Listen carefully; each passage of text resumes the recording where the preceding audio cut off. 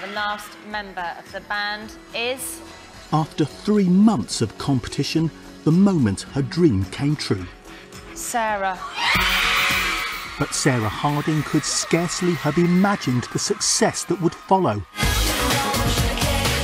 Every one of their first 16 singles a top 10 hit. Thanks to a collection of irresistibly catchy songs, they were soon selling thousands of singles and performing to sold-out audiences.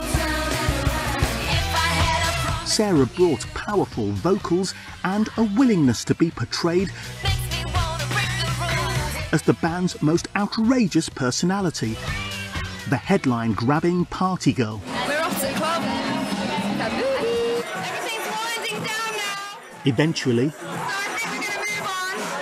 Another club. it all led to a short stint in rehab.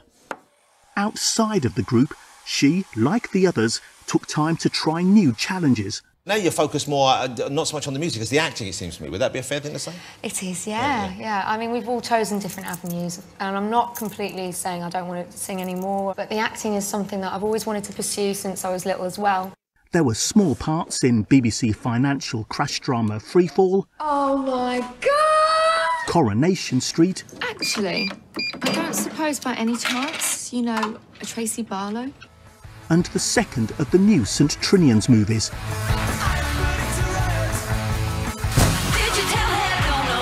None of it, though, overshadowed her success with the all-conquering Girls Aloud.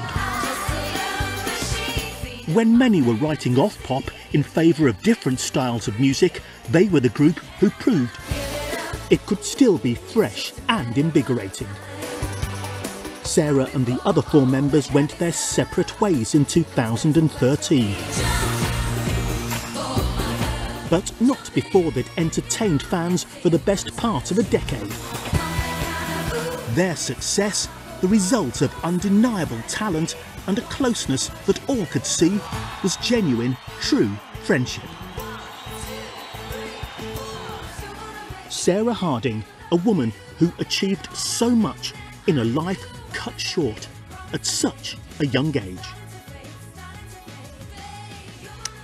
Sarah Harding, who's died today at the age of 39.